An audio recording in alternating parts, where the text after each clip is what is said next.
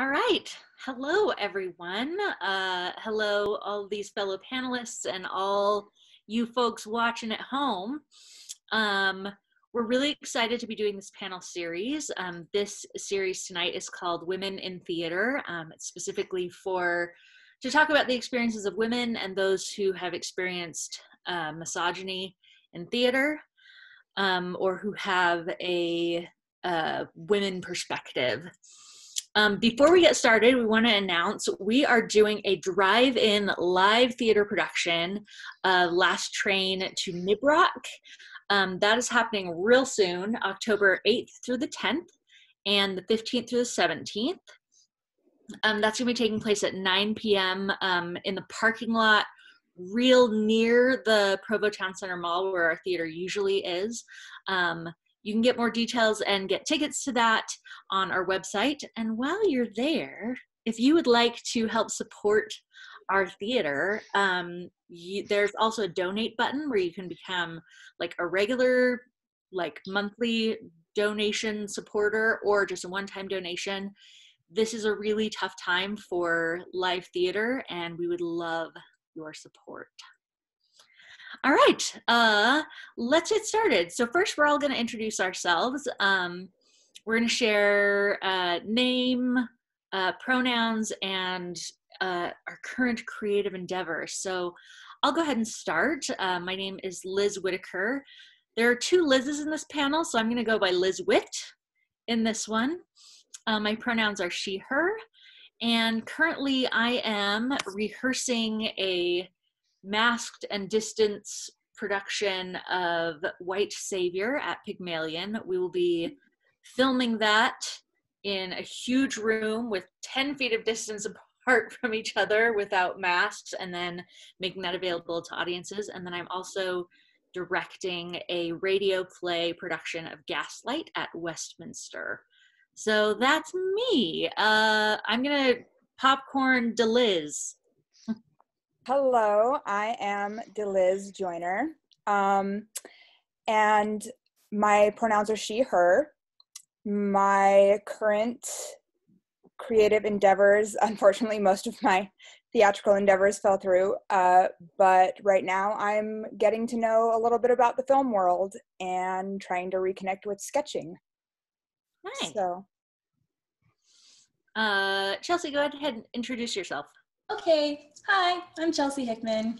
My pronouns she, her, and I guess creatively what I'm pursuing right now, a reading of my new play Tethered will be happening in November with another. Hooray! It's a great play, I think. Gay witches in the 1600s, it's wonderful. So that will be happening in November. And other than that, I'm just teaching at UVU for their theater department, and it's going good. Yeah. Wonderful. Chloe, go ahead and introduce yourself. Hi, I'm Chloe Tinney. Pronouns she, her, or they, them. Creative endeavors. Oh, God. Kind of just whatever I can find right now. Mostly just like various art things, or mostly just art things like drawing or making posters for various theaters. Nice, wonderful. And Kim, introduce yourself. I'm Kim Abunuwara, and excited to see my friends tonight. My pronouns are she, her, and I'm currently leading a seminar, a performance studies seminar on virtual platform, which is really strange to be leading a performance studies seminar virtually, not when we're not all in the same room together. So that's really stretching us all, but it's really enjoyable. Yeah, so that's me. Awesome. And Shelby, will you introduce yourself? Of course. My name is Shelby Noelle. My pronouns are she, her. As far as creative endeavors go, it's keeping my plants alive through all of this wildness. This one is Elaine. So if you see something in the background, that's Elaine. Other creative endeavors, I'm currently working on a devised piece with another theater company, a socially distanced, masked, devised piece, which is wild to figure out through Zoom, but it's been very fulfilling and very wonderful. And more information will come out that very soon. And that's me. Okay, so to get us started, we wanted to talk about what is a script or story in theater that you love, that embodies positivity in being a woman, and what other stories would you like to see more of? So if you have a thought that you would like to share, please feel free to just chime in or raise your hand. So does anyone have one that they want to start with sharing? Yeah, I do. I'll start. Much Ado About Nothing. I would say Beatrice. I think that Harold Bloom, when he wrote in his book Shakespeare: The Invention of the Human, he talked about Beatrice, and Beatrice is so powerful, so articulate. Beatrice has the answers. So in spite of the fact that she's written by a man, it's one of the most powerful and positive expressions of womanhood that I can think of in the theater. Yes. Oh, such a rock star. I didn't even think to open my brain to classical, Kim. That's so wise of you. In fact, I name all of my plants after important femmes of history, and this is Beatrice. So I'm glad you brought that up. Hey. I love that. Yeah. Yeah, that's awesome. Anyone else have one that they want to share? Oh, sorry, Liz, go ahead. Go ahead. Oh, you're fine. I had a few come to mind. I thought of all the Little Women and Little Women. I love Mary in Secret Garden. I love Aldonza in Man of La Mancha because I feel like her journey is one of like coming to understand who she is and that she's a worthwhile person. Yeah, I also love women who aren't necessarily 100% good. Like I think of like Machinal, because that character is so complex and so meaty, and I feel like that's positive in that it represents like a woman as like a real like full dimensional person rather than a caricature. Yeah, I like that what you said about complexity, because I think part of the problem is that throughout history there have been times where women are written as like only one thing. There's like the virgin whore dichotomy of like, you can either be Mary, mother of Jesus, or you can be Mary Magdalene and nothing else. And so when women are allowed to have both strengths and flaws and complexities, that reflects reality in a much more interesting and engaging and powerful way. Yeah, I like that. If I could throw in one more of those, and somebody please help me because I'm blanking on the name, but in Measure for Measure, the sister, Isabel? Isabel. Because yes, I do think that given that she was written by a man and the predicament to use a small word, that she goes through in the story, but I think I've seen some modern adaptations to that have been so like heartbreaking as well as breathtaking at the same time, of like the human interactions of like what women are expected to do and asked to do versus their own choices and what they decide to do with their bodies and what's seeing fit and what they use for boon within themselves for their loved ones. And I think it's a beautiful story. Yeah. If I could share one female character that I really love, okay, and that I think shows womanhood in a positive light. I've recently been rereading A Raisin in the Sun, and all the female characters within that play are, I think, could be the atypical definition of what is positive about womanhood. But I think in particular, Mama, and her ultimate goal of wanting to love and protect her family no matter what the cost is, especially the time period within which the play was written, as well as when it's set, and the particular struggles that this family encounters in Chicago's South Side, and then moving into Clybourne Park, and those dynamics that happen there. But yeah, I think one beautiful metaphor that shows Mama's character is with her little houseplant, Shelby. So Mama has this wonderful houseplant that she is worried about throughout the whole play, and she doesn't know if it's going to be watered enough, if it's going to have enough sunlight. Oh no, my camera. Oh, hang on. You can figure it out. There. Oh, okay, there we go. Sorry about that. Sorry. Okay, yeah. So Mama, she has this houseplant that she cares for very deeply. And throughout the play, she's worried about this new home and where the plant will have the best chance of survival. And will it get enough sunlight? Will it get enough water? And I think this plant is a direct metaphor for how she cares for and worries about her own family and what the future will hold for them. How will they have roots and grow within this new society that we're all learning how to navigate. So yeah, anyway. Yeah, I love that. Chloe, do you have any scripts or characters that you feel like embody positivity for womanhood? Yeah, I was thinking, like, if we're going more modern, I was thinking like Matilda, even just finding like the positivity in Matilda's character and Miss Honey, how they're both able to overcome really horrible circumstances through their own just like inner strength and intelligence, and like even I think it's Matilda's song Quiet, just like finding those introspective moments to like re-find your own strength in really horrible situations. Yes. I love that. The first thing that came to mind when I was thinking about this idea was an experience I had buying a copy of Eve Ensler's The Vagina Monologues.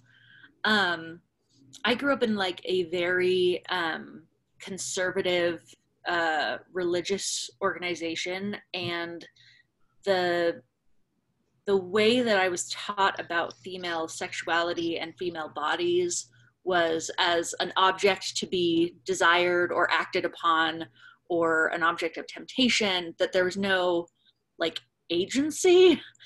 And it was such a small thing, but I was like just browsing the plays in the bookstore, and I saw it and I was like, oh, it has that word in it. But I pulled it off the shelf and I opened it and I like started crying, because it was a time where women could speak about their experiences, and it wasn't just limited to only like one aspect of womanhood, but it was also an aspect that allowed for that complexity, and I think allowing women to be whole. It's funny because now there's a part of me that it finds the title of The Vagina Monologues a little bit problematic, but we've all grown and evolved as we've understood gender and sexuality. But that's the kind of thing I want to see more in theater, of women being allowed to be the things they haven't been allowed to be. If that makes sense. Mm-hmm. Preach. To switch gears a little bit, many of us have experienced or witnessed misogyny or other kind of negative or gender-based prejudice in theater. And talking about these experiences can be painful or triggering, but talking about them can also provide learning experiences for others. So does anyone have an experience that they wish would have been handled better? I guess I shouldn't ask, has anyone? I say, would anyone like to share their experience? Where I mean, I'll jump on it. And I think a lot of you people on this panel and other in this world will understand is that tactic, or not even tactic, that thing where the director's like, can you be a bit more like, and they do that thing where they're like more sexy, or like more saucy. And it's like, well, that I don't know. What does that mean? And like the idea that we have this like innate ability to like lure people, which is basically just brings it down to like the base fact of, like Liz said, the fact that our bodies are meant to be like a temptation or to have a baby. And those are our two options. One of my professors in school, Lisa Hall, said this brilliant thing once that was when writers don't know what to do with a woman, and this was specifically in television, but I think it applies to plays as well, that they make them pregnant.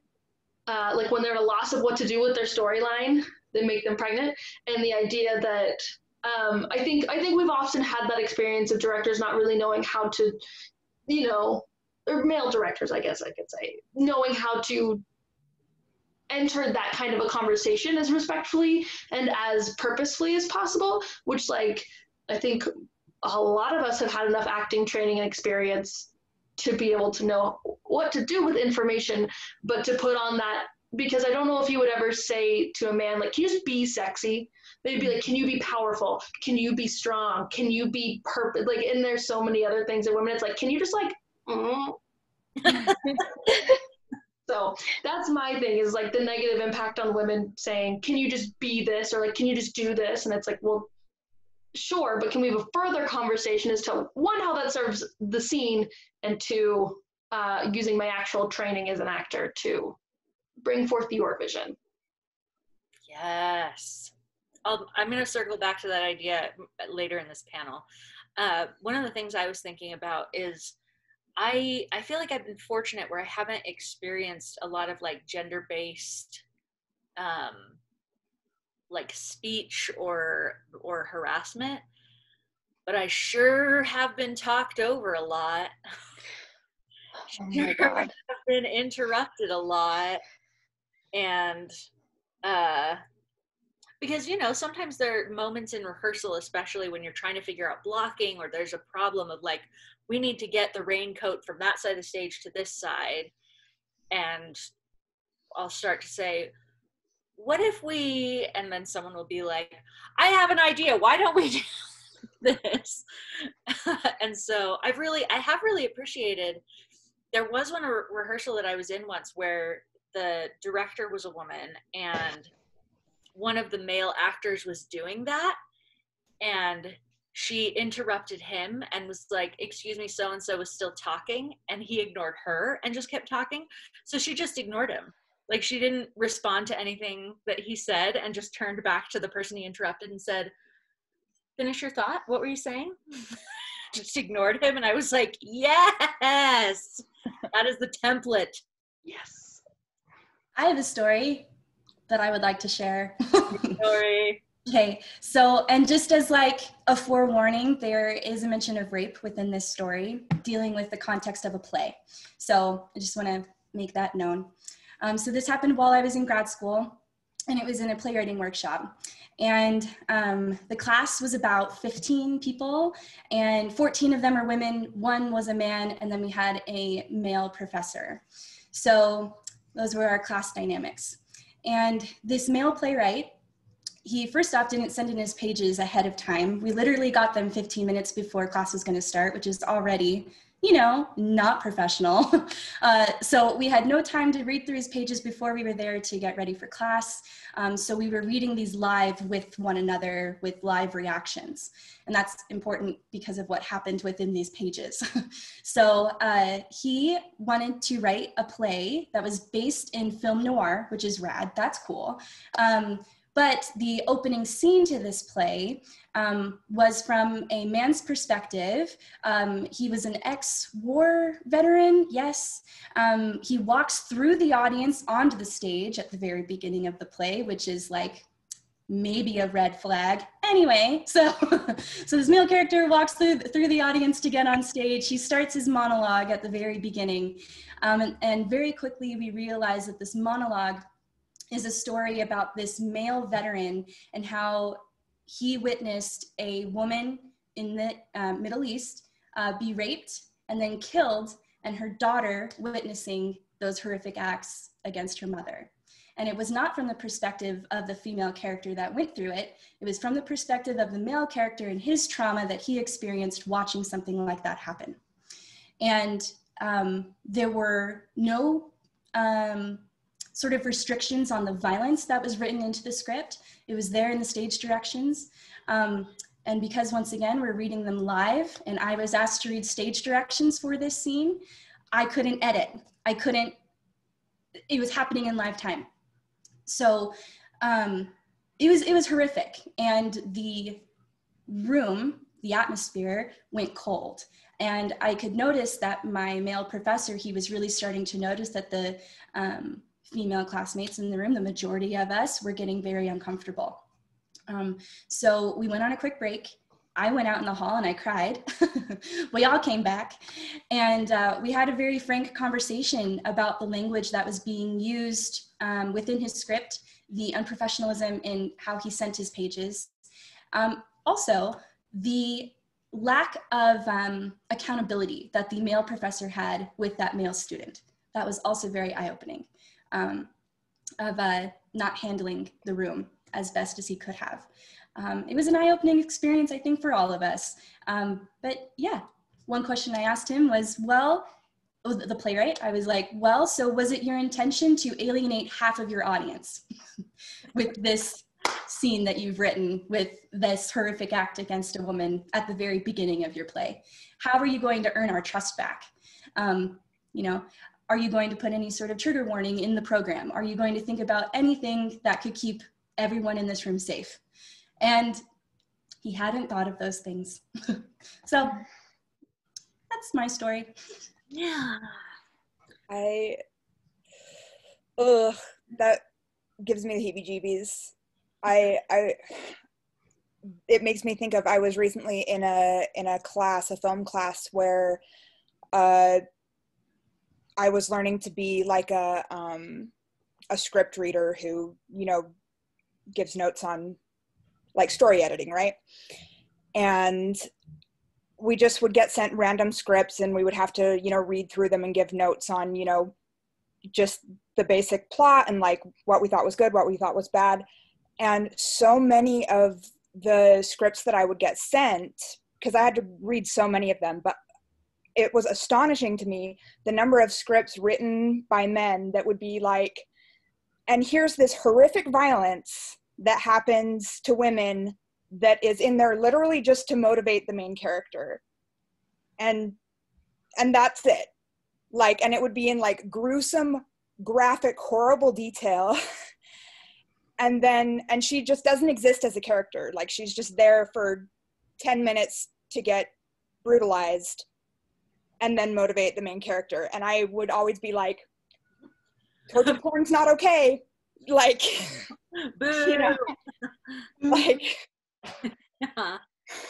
like Yeah. find a better way to motivate your character.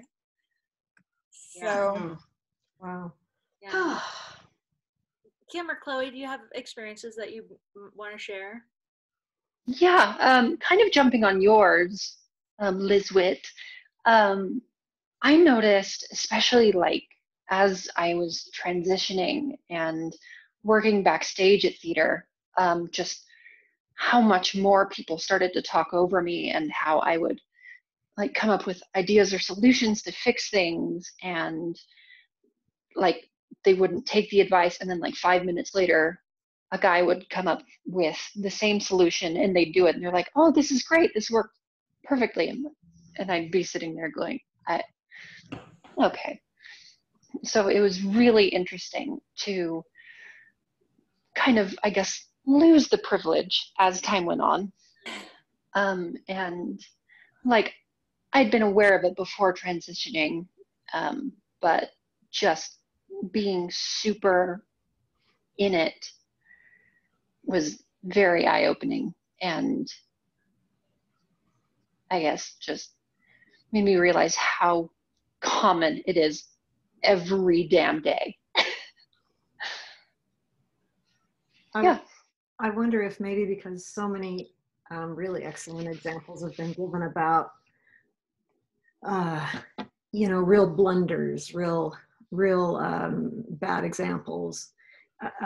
If it'd be all right if I sort of inverted the question, and because for whatever reason, when I was thinking about the question, I was thinking about a situation that was handled really well, and I wanted to just share that. I was working with a really gifted young male director on a new script, and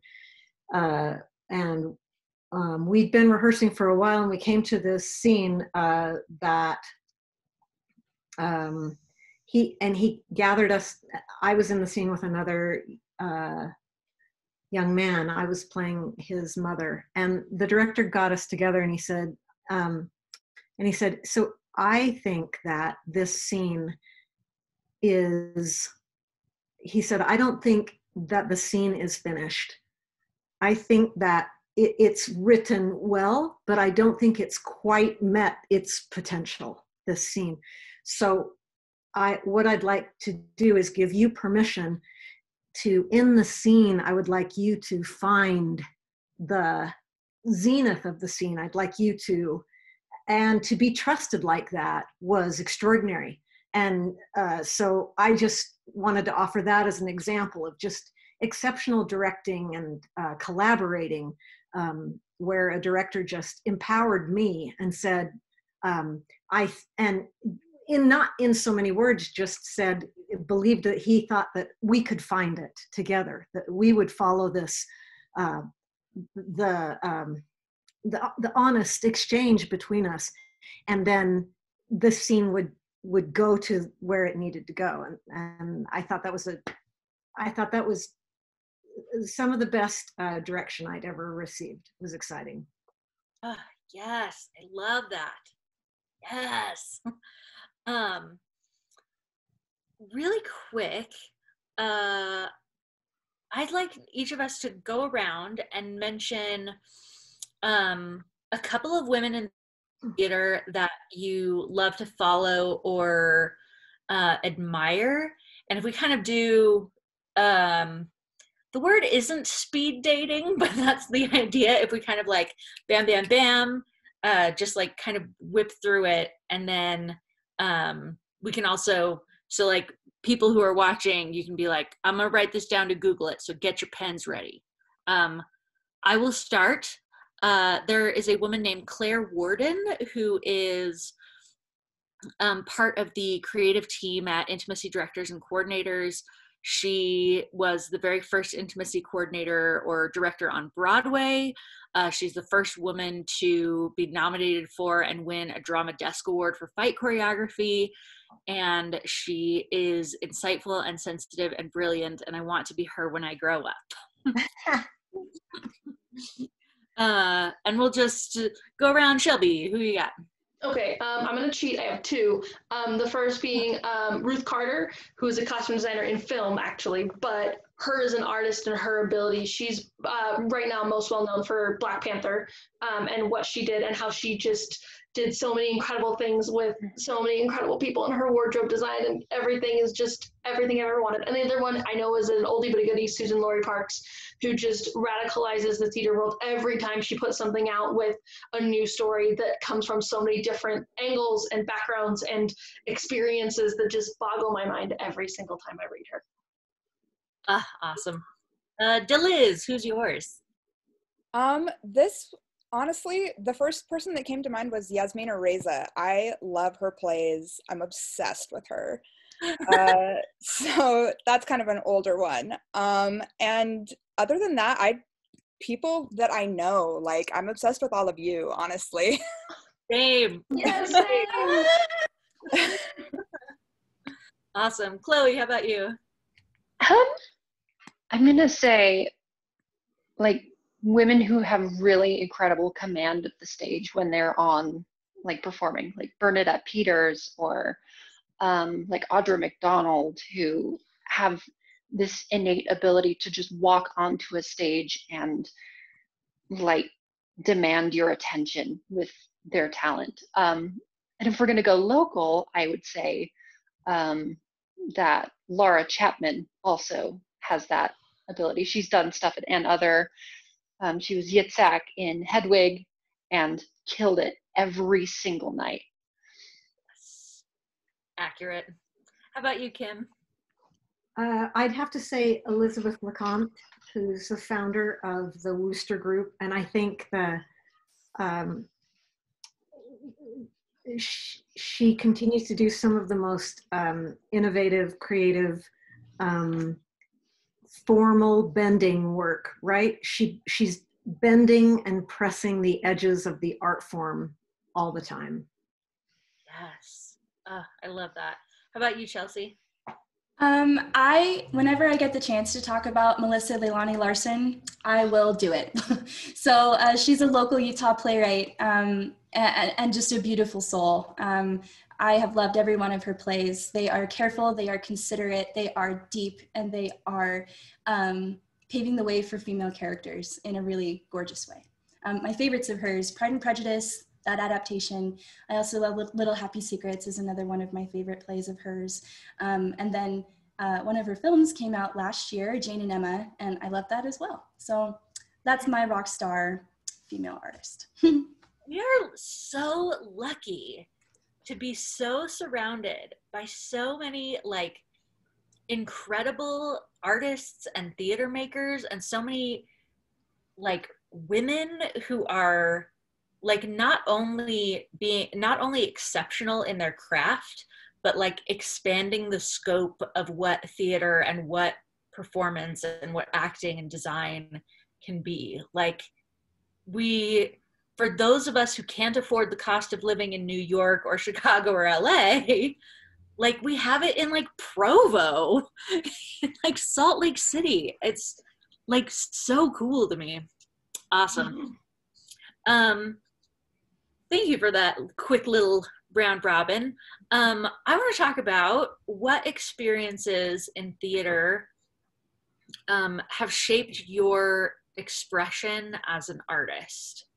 I'll go ahead and start and just say I have done 3 summers of summer stock theater at a theater in West Yellowstone, Montana called the Play Mill.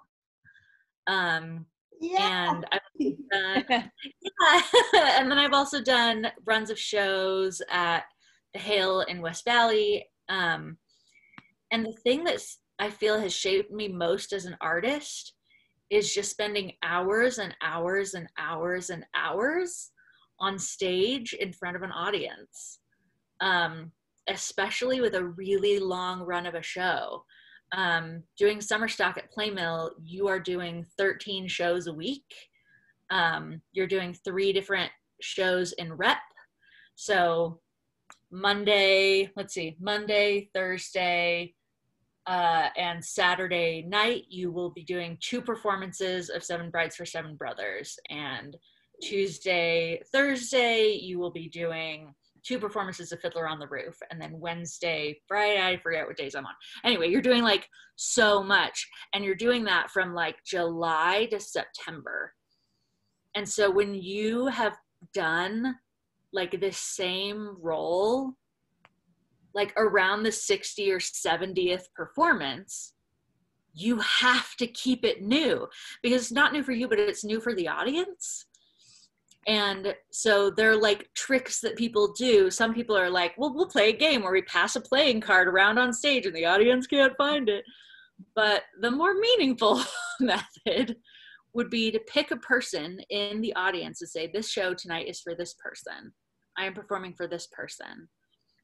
And just the sheer relentlessness of performance helps you understand what aspects of acting are just a skill, are just, you know, if I were to like method act my way into the role of Mrs. Bixby in Seven Brides for Seven Brothers, I don't think I would survive the summer. But like, if you're like, okay, this is who this person is, these are the physical skills, this is the emotional journey, that's really like shaped my work, and I will be forever grateful for it. So what about you guys? What experiences have shaped your expression as an artist? And it could be either things that you have done or things that you have watched, which I guess opens like 8,000 doors. But does anyone have one that they want to share? Mine is a mentor of mine. A really significant mentor in my life was a woman named Barta Heiner, who's kind of a local celeb. But I learned a lot about the theater from her, and I was in several shows with her, and she would always gather us before a show and you know, sort of good thoughts, collect your energy before the show began. And then she would always say this phrase, give the gift. And that's something that I've always kept with me. It really left a mark that every performance is a gift. It's not for you. And it really helped to take that really threatening, self-conscious inward focus that we battle in acting and turn it out to give it away, give the gift. So that shaped me. I love that. Thank you for sharing that. I now want to like take that and put it in my own practice. Chloe, I saw you had your hand raised.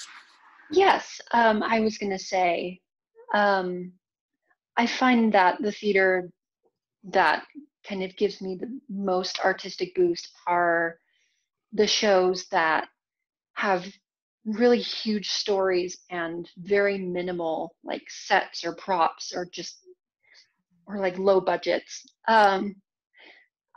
Just an example, I saw the show Curious Incident of the Dog in the Nighttime in London several years back, and that one's a very minimalist show, but it was on the West End, and it was super flashy and high budget, really cool. And then they did it here at Another. I'm just going to keep promoting the theater because it's incredible the things that they're able to do in that space.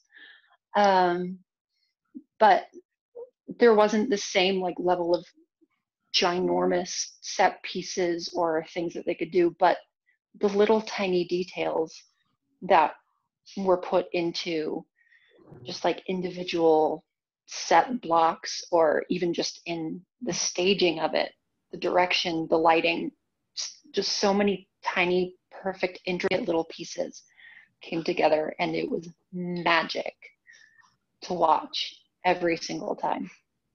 Oh, that makes me so happy. I love that. Yeah, you guys, I'm telling you, Another theater company. If you haven't seen our shows, come to our shows. Right now you have to come to a drive-in, but one day we'll be back in that old space that used to be a Radio Shack and make more magic there. We'll make magic in a parking lot. Does anyone else have one that they have an experience that they want to share? I have one. I think often when I've grown as an artist, it's when I failed. Yeah, because that's where you really get to see how much more you can improve and what more you can offer when you're at your lowest. So, and yeah, and I have many of those experiences. They're not the best, but you know, they've given me a lot to think about. I think anytime an audition happens and I think I did well and it does not go in my direction, I'm like, oh, okay, well, I'll gladly give that to somebody else so they can experience it. With my writing, we did a production of a play that I wrote called Safe with Another in January and February, and there were many times while I was working on that play where male colleagues, they would read the play and they would put up a lot of obstacles in what the story needed to be. And I would often feel that I was a failure as a playwright because I wasn't meeting those expectations of my male colleagues in telling the story that needed to be told. But as I worked through that and realized that, no, I'm not a failure, and that I have a voice to offer, really beautiful things happened. And my story lived on its own. And the characters told me what they needed their story to be and not what those male colleagues thought it should be. Yes. And I'm so glad that you found your way away from those incorrect suggestions and that you trusted the story that you had to tell, because it was a beautiful story, and I feel so honored to have been a part of telling it. Shelby, I thought you were about to say something. Go ahead. Yeah, I was going to tell a story, which actually this involves a production I worked with Chelsea on. 2 years, maybe a year and a half ago, 2 years ago, I can't remember. There's so many shows that happen in such a small amount of time. But we did Taming of the Shrew together, which is very much a production that people have a hard time with for so many understandable reasons.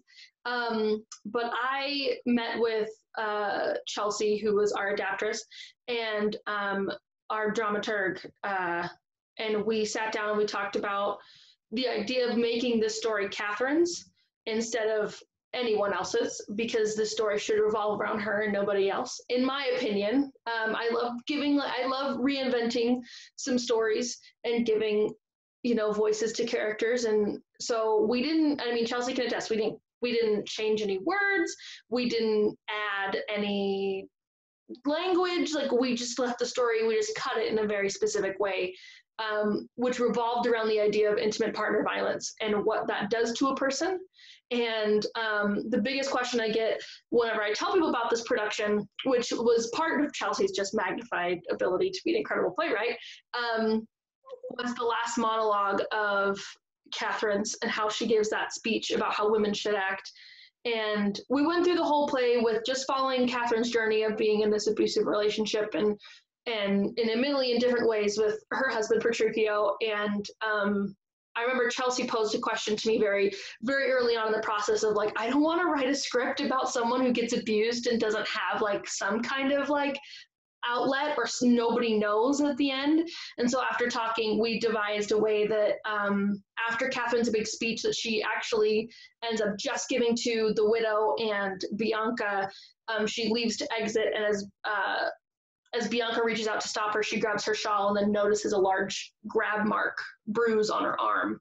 And yeah, and the two of them have this beautiful movement. Thank you. I'm glad you like it, Liz Witt. The two of them have this beautiful like movement exercise, and then basically like everyone comes back in and they're like, okay, party's over, everybody go home. And the idea that like that lives on. And then not many people know, I haven't been incredibly public about it, but when we started that project, I had been dating somebody, and then a few weeks before we mounted it, it was a 2-week rehearsal process. It was very fast. 2 weeks before we started rehearsals, I had ended a relationship with an abusive partner of mine. And it was not only the validation that within this story was there like a part of me, but in this story were my instincts and my feelings and my values, and me as a woman was being validated through a script that I had found, and that my artistic intentions can correlate with my feelings, and I'm not just being emotional, I'm not just being like a really, really sensitive to other people, or I am not giving men enough credit for being who they really are and just being tough and they, go get them type people, but that I was able to find an end for me, and then finding that end for Catherine, and hopefully that story bleeding into other people's lives and becoming a safe story for them as well. Yeah, thank you so much for sharing that, Shelby. Thank you for your vulnerability in sharing that. I also just want to take a moment and say that if you are experiencing partner violence right now, any of you who are watching, there are resources, there are safe places, there are resources. I'd encourage you to, if you are able, to simply Google women's shelters in your area or hotlines to get you the resources that you need to exit that relationship when you're ready. Deliz, before we switch gears, do you have an experience in theater that you wanted to share shaped your expression as an artist? It's my expression. You know, I've had amazing mentors. I think the biggest thing for me has been learning to trust myself. I'm a very like analytical person, and I've worked on so many shows in so many different capacities, and every show that I watch, if it's a show that I feel like is good, I'm like, why is it good? What made it good? Why? I want to figure out why it's good. And if it's bad, I'm like, what made it bad? How would I have fixed it? And learning to trust that, like, yeah, like I know what I'm talking about. And like, I have absorbed all these things, and I have learned a great deal from working in theater, and I'm not just making that up. I finally got to the point where I was like, yeah, I want to direct, because I had been stage managing for so many directors for so long, where I'd be like, that was a terrible decision, like, in my opinion, obviously. But I finally was like, no, like, I know I can do this. And so I got some training and I started doing it. And it's, it's just been a process of like learning that I can do it, and not listening to both the voices in my head and also the people that unfortunately have told me that I can't. So they're wrong. So wrong, so wrong. So wrong. Thank you guys. I'm like so hyped up on like how awesome everyone here is. I want to ask, I want to talk briefly about what you do in your work to create a safe space for women. Or if you have kind of heard of something else or seen something else done. Because then also those who are watching can be like, oh, I'm gonna try that. So I'll share one thing that has really been helpful, because the awesome thing is that when you work to make theater a safe space for women, it kind of automatically makes it a safer space for everyone.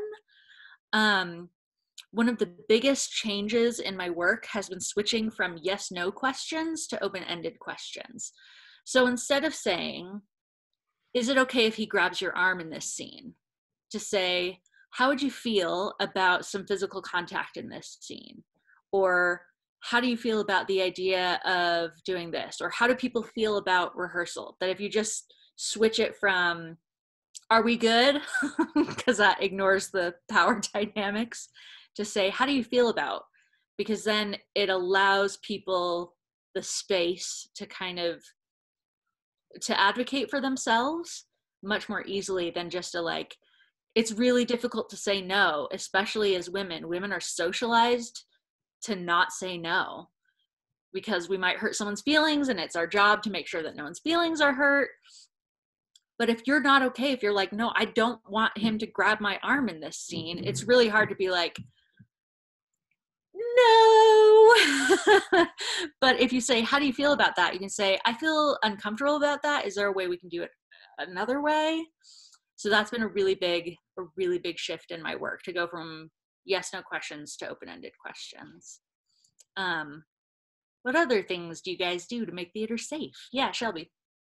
Anybody who's ever worked with me before knows that I, as a director, have like mountains of paperwork to fill out when you even audition, which like have like the things that like for some reason we still in the theater world have yet to like get into, like pronouns. Like, it should be like, what is your name? What are your pronouns? Like, that should be like the first thing, first of all, to go on your audition sheet, so that when someone hands it to you when they walk in the door, you know what to say to them. But then as far as like, so, and having that open-ended conversation, and this is more coming from a woman who is plus size / a straight, who can find her size in multiple different stores, but still is like a curvy woman, that we still put like height and weight on our audition forms. Like, not even like a form that you might need to fill out for the costume shop later. We're still putting down how many, like, what is your dress size? How much do you weigh? Like, I don't know why we're still doing that for auditions. It doesn't actually matter. But as far as for me, after that point, I go through a lot of different forms with my actors of like, in a brief sentence, tell me what you are and are not comfortable with on stage. And that way, our first rehearsal is mostly table work. I can take that home, review it with everybody, make sure work sounds good with my stage manager, with intimacy choreographer, whoever it might be, to be able to say, okay, this thing that we thought we were going to do, not doing it. Let's find another way to do it. So that there's less in-time rehearsal for me to be like, okay, and it's not me being like, tell me about really a traumatic time in your life on a piece of paper right now, but just like super basic information of like, I don't like to be grabbed by my shoulders. Great. That's something we can make work. That's something that we can make sure doesn't happen, or if it does happen, address it when it does. So that's how I like to frame things in my rehearsal room and what I do. Love that. I'm gonna make a small plug for intimacy directors. Partly because I am one, and so I want to plug myself, but also because I'm passionate about it and it's important. I am not the only one in this area. Kylie Azure Green is another incredible intimacy director who also has a really strong fight choreography background. Liz Golden has experience in this. Sarah Shippobotham has experience in this. If you are doing any kind of simulated sexuality or intimate violence on stage, hire an intimacy director, because they have specific training that can help make your rehearsal room safe. And it's amazing. It's so great. Okay, yeah. Who had their hand raised? I saw someone raise their hand. Yes, Deliz. I did. So a lot of my background is in like stage management and tech. And I was just thinking about like how much mansplaining I have experienced in my life. And when I'm stage managing, like one of the main things that I really try to put forth is like who you can talk to and who is in charge of what. And, you know, I feel like if you're very clear about like, this is the person you can talk to about this, and if you're concerned about this, you can talk to this person, and just really on the first day be very clear about who knows about what and how and who to talk to about what, rather than just being like, yeah, we're here, whatever, let's just get started. It makes it easier so that you don't have people being like, oh, you're new, huh? Well, let me talk to you about this, you know, and it's like, okay, but like I'm also working here. And Right. you know what I mean? Also like, I feel like there have been so many thoughts. conversations where I've been like, are you my boss? Are you training me? Did I ask you? Did Like, I even ask? Did I even ask? Ugh. yeah. And like the situations where that hasn't been a problem has been like where my boss has been like, hi, let me introduce you to so-and-so. If you have questions, you can talk to them. And it's like, great. We know the relationship here. We understand what's going on. It's not like this weird, everyone just go in the space and nobody knows what's going on. And oh, you're new? Let me teach you everything. No, like, Yeah, that's not a thing I need, but thank you. yeah, that's really, really wise, having those kind of clear boundaries. Anyone else have suggestions of like what you do to create a safe space for women? As a professor and in my classrooms, I do try very hard to make it as safe of a place as possible, regardless of who is in the class. And I will say that I think I've gotten better at doing that over the course of me teaching. But yeah, I had an experience a few semesters ago where the safety, emotional safety of some of my students was being challenged by another student. And we addressed the problem immediately, and we got it taken care of. And at the end of class, a few female students came up to me and said, I don't know how I would have handled it if you hadn't have been able to step in. Thank you for being my professor. Thank you for taking care of me, because I wouldn't have been able to stand up for myself. But thank you for being there for me. So anyway, that's just one way that I try to do with keeping my students safe in my classroom.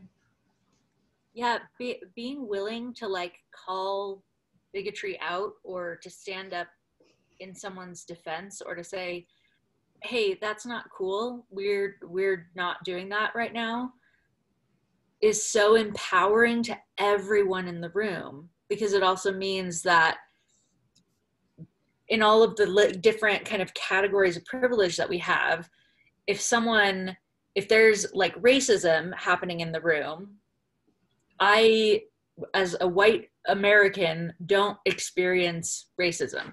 Reverse racism is not a thing. But if I see racism happening and someone calls it out and is like, hey, that's not cool, it means that I feel safer as a woman, because it makes me feel like, oh, okay, well, if someone says something sexist, I'm allowed to say like, hey, that's not cool. So just the act of calling it out is so empowering. Kim or Chloe, do you have any thoughts you wanted to share on this, of like how to make a safe space for women? I am learning so much listening to this, because I feel like when I read the question about safety, so all my experience in the theater is as an actress. I only act. I've never been a director. In the classroom, you'd be great, Kim. As soon as you want to, I'm in the audience or in the audition. No, but like Chelsea, I do teach, and I do have a responsibility in my classroom to create a safe space. So I understand that, but I've been thinking since I got these questions about Margaret Atwood's discussion of safety from versus safety to. And I think that I'm learning so much from all of you about how to, I mean, I didn't study directing, I studied acting. And at the heart of acting is learning to not be safe. So I think that all of you are talking about safety from, which needs to happen so that then I can be safe to do my job, which is to take risks. The best art, the most compelling theatrical magic happens when we take risks. That's what it's all about. But I guess we can't do that unless we're first safe from bigotry, violence, discrimination. But at that point, we are safe to, from my point of view as an actress, take risks, because that's when the best work happens.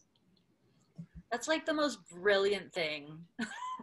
Like, yes, but there's this kind of, there's the comfort zone, and then the growth zone, and then the trauma zone. And so if we're not trying to be over here in trauma zone, but I hadn't even thought about, like, we can't have safety to unless we have safety from. I love that. Chloe, do you have any thoughts on this before we do our final question? Yeah, just a quick one, kind of jumping on what you said about like people being able to call things out. I think just like being able to have open conversations about just like identity or sexuality, like especially again at another, where it's just kind of part of people's lives. It's not this taboo thing that needs to be quieted in a professional space or something that everyone has to conform to, like a predetermined standard. It's just, these are who the people are, here are their talents, and let's utilize everyone's skills appropriately and just respect everyone for who they are. It just small, tiny things like that, of just being able to be open about who you are, is huge. How much it impacts. Yeah, I love that. You guys, we're building like the coolest world. Like, it's a lot of work, but I feel like the world is just getting better because of this kind of work.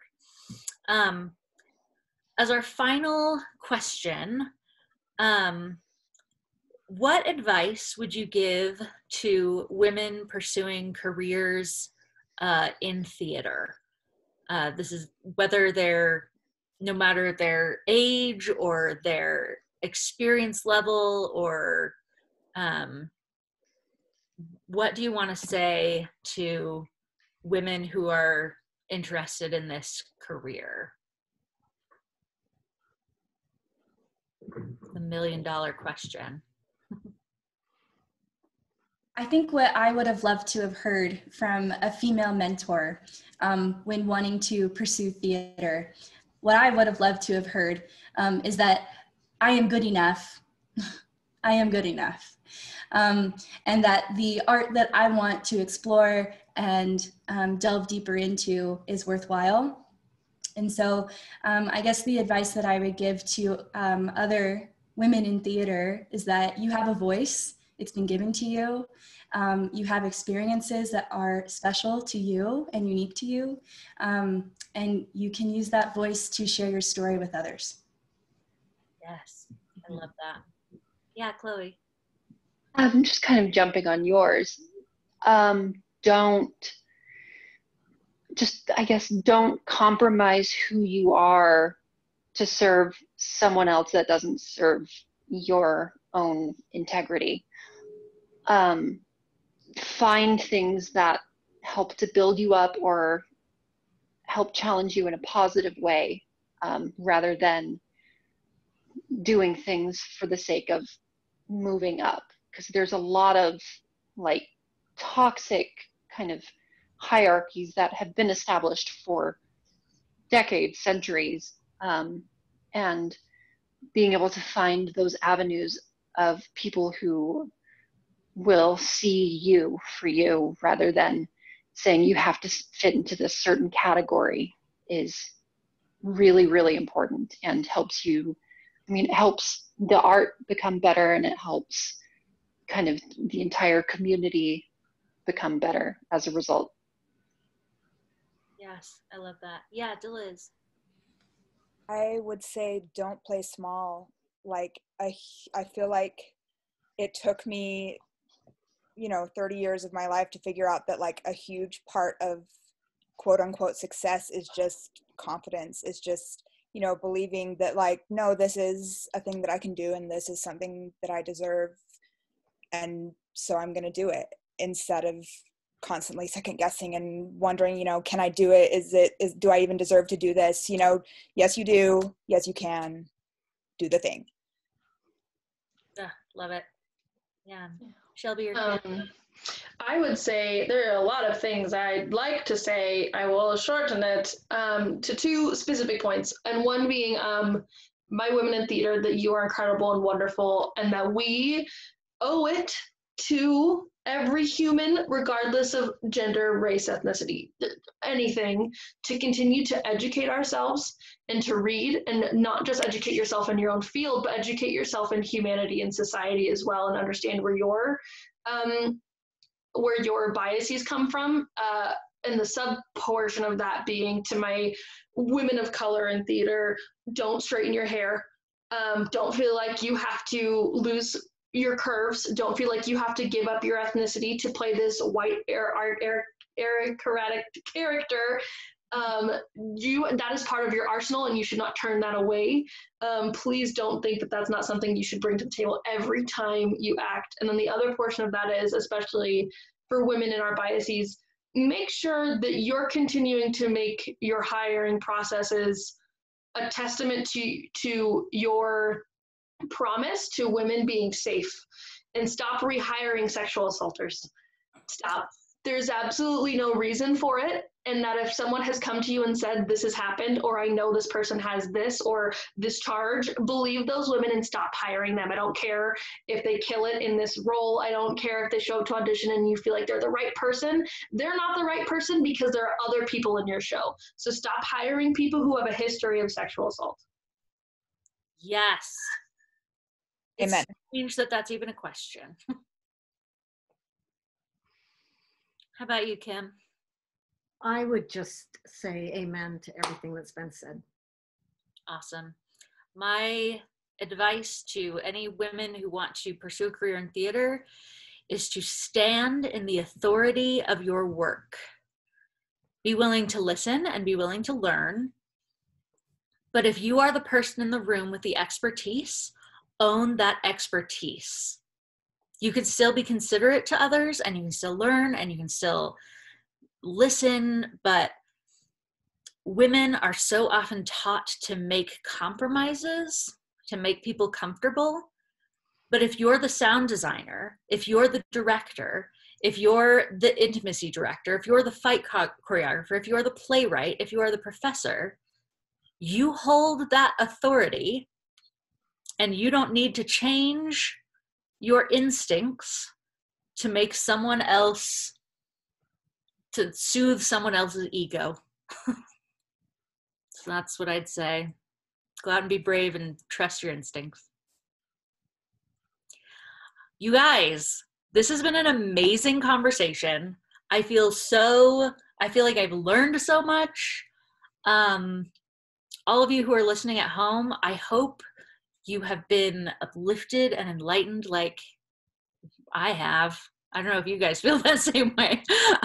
I have. Thank you so much. We're so excited to have Shelby as our new artistic co-director of our company, and for finding ways for us to continue to be connected in times when we can't make theater the way that we're used to making it. So yeah, thanks everyone. Be sure to follow us on social media, on Instagram, Twitter, Facebook. Check out our website. That will also have details about our drive-in theater, including details about how we've made sure that this is as COVID safe as it possibly can be. So yeah, thanks everyone. Thank you. Yeah. Thank you.